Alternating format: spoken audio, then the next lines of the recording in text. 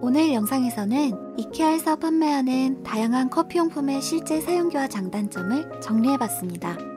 이케아에는 어떤 커피용품이 있을까 궁금하셨던 분들이나 합리적인 비용으로 홈카페에 입문하시려는 분들에게 도움이 될 만한 내용들로 구성했는데요. 적게는 1000원대부터 최대 3만원 이하의 제품들로 원두에서부터 각종 커피 관련 상품들까지 다양하게 소개해드립니다. 사먹는 커피 못지않은 맛은 물론이고 직접 만들어 먹는 즐거움까지. 이제 저와 함께 커피를 즐길 준비 되셨나요? 그럼 바로 시작하겠습니다.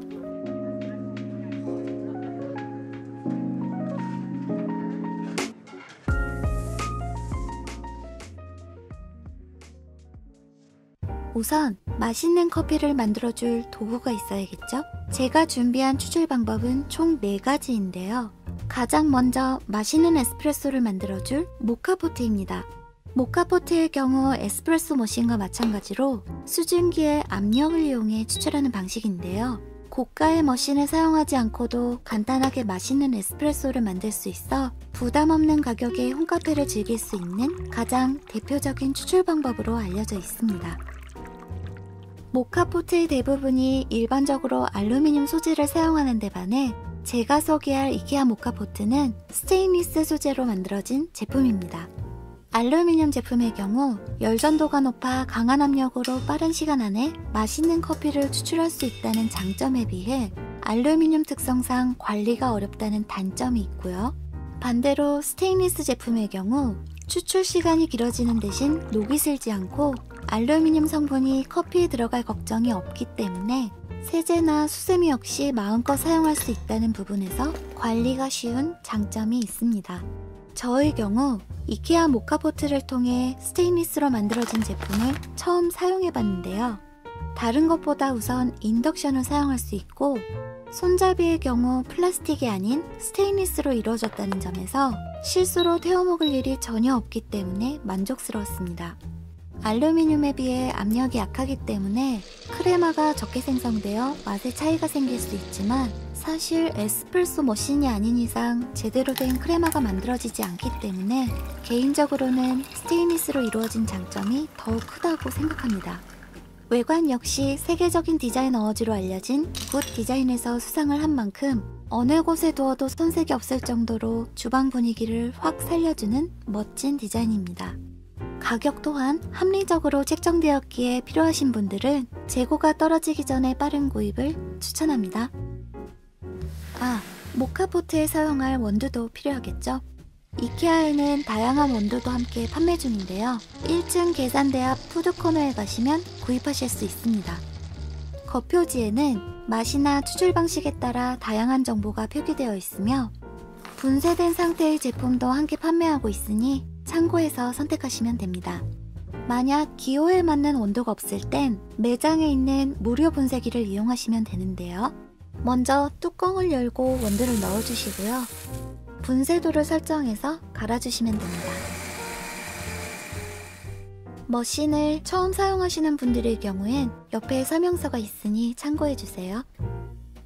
UTG 인증을 받은 유기농 원두 제품으로 용량 대비 괜찮은 가격대로 형성된 것으로 보여지니 우선 한 팩 정도 구입해서 드셔보시는 것도 좋겠네요.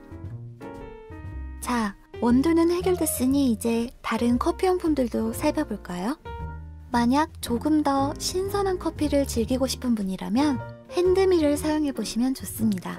아예 분쇄가 되어 나오는 원두를 사용해도 좋지만 아무래도 추출 직전에 직접 갈아먹는 커피 맛을 따라갈 순 없겠죠? 바로 이케아에서 판매하는 메탈리스크 핸드밀인데요. 마치 모카포트를 연상케 하는 디자인으로 같은 라인업을 형성하는 제품 중 하나입니다. 기능적으로는 특별할 것 없는 일반적인 맷돌 방식의 핸드밀이면서 내부 장치를 조절해 원하는 분쇄도 설정 역시 가능합니다. 이 제품 역시 스테인리스로 만들어져 특별한 문제가 없다면 오랜 기간 사용이 가능하며 쉽게 분해가 가능한 구조이기 때문에 세척이나 관리 면에서도 위생적으로 사용할 수 있습니다. 이 밖에 굳이 단점을 찾아보자면 아무래도 귀찮아서 잘 안 쓰게 된다는 점이 있겠네요. 그래서 편하게 핸드밀을 사용할 팁도 준비해봤습니다. 역시 이케아에서 판매 중인 전동드릴 제품을 활용해 볼 건데요. 간단한 DIY용으로 구입했지만 커피 분쇄용으로도 손색이 없는 제품이 되겠습니다. 먼저 핸드밀의 손잡이를 분리한 후 드릴을 손잡이 부분과 연결해 주기만 하면 전동 그라인더로 변신하게 됩니다. 핸드밀엔 뚜껑이 있어서 혹시나 드릴에 붙어있는 이물질이 들어갈 염려가 없기 때문에 여러모로 찰떡궁합입니다. 평소엔 비트를 연결해 드릴로 사용하면 되고요. 충전 방식이라 선이 없다는 점 또한 마음에 드네요. 성능 면에서도 평이 좋은 편인데 가격 역시 저렴하니 당장 필요가 없더라도 하나쯤 구비해 두시면 분명 유용한 제품이라고 생각합니다. 그럼 분쇄형 원두를 이용해 드립커피를 만들어 보겠습니다. 이번에 사용할 제품은 필터 일체형 커피메이커인데요. 종이 필터가 아닌 스텐 필터를 사용하는 제품입니다. 모카포트의 경우 어느 정도 일정한 맛을 내는 반면 드립커피는 누가 만드냐에 따라 맛이 확연히 달라질 수 있기 때문에 어느 정도 시간과 정성이 필요한 추출 방식이 되겠습니다. 영상에서와 같이 스텐 필터를 사용하는 구조로 커피의 지방 성분이 걸러지지 않고 그대로 통과하기 때문에 풍부한 향과 묵직한 바디감의 커피를 추출해줍니다. 하지만 종이 필터에 비해 미분이 포함될 수 있기 때문에 취향에 따라 텁텁하다고 느낄 수 있는 부분까지 충분히 고려해서 구입하실 것을 권해드리고 싶네요. 디자인 면에서는 심플하고 감각적인 라인이 마음에 들고요. 특히 손잡이의 경우 커피를 따르면서 손이 미끄러지지 않도록 윗부분에 각이 진 형태의 그립감이 참 좋습니다.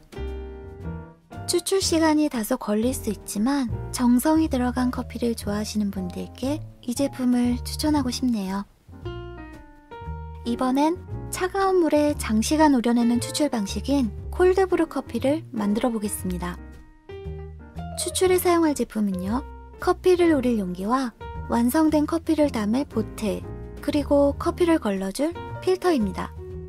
필터의 경우도 먼저 소개한 제품처럼 스테인리스로 만들어졌으며 총 3가지 구조로 이루어져 있는데요.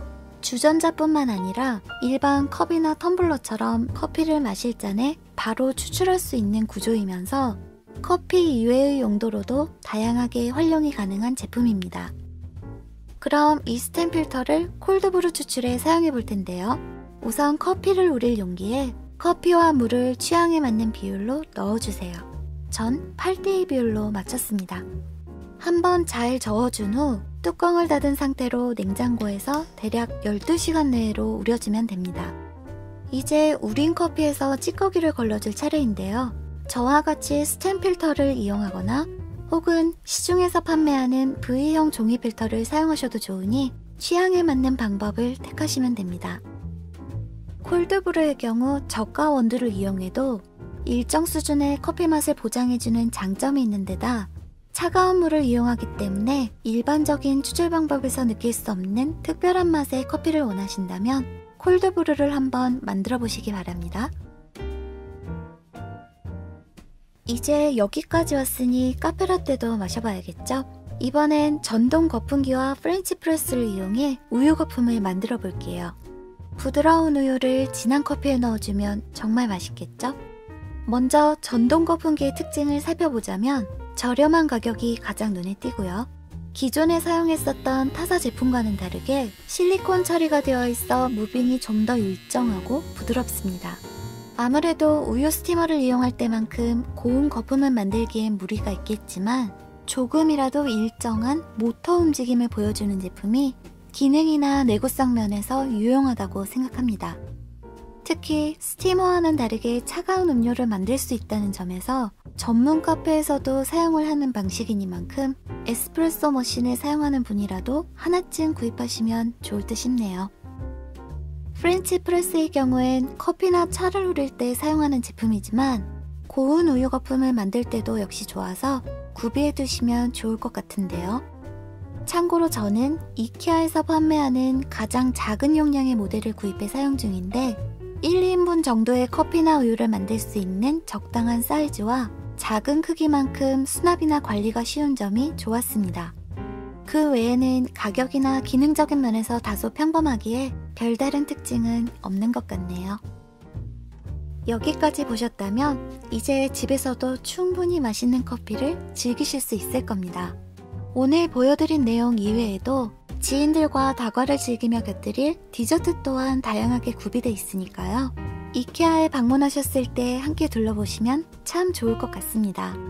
오늘 미처 소개해드리지 못한 다양한 커피 관련 제품들도 있었는데 아쉽지만 이쯤에서 마무리해야겠네요. 이케아 이외에도 다양한 커피 관련 제품들이 시중에 많이 있으니 영상 내용은 어디까지나 참고만 하셔서 합리적인 소비를 하실 것을 권합니다. 이번 영상을 통해 집에서 홈커피를 준비하시는 분들께도 아무쪼록 도움이 되면 좋겠네요. 끝까지 봐주셔서 감사합니다. 그럼 다음 영상에서 뵐게요.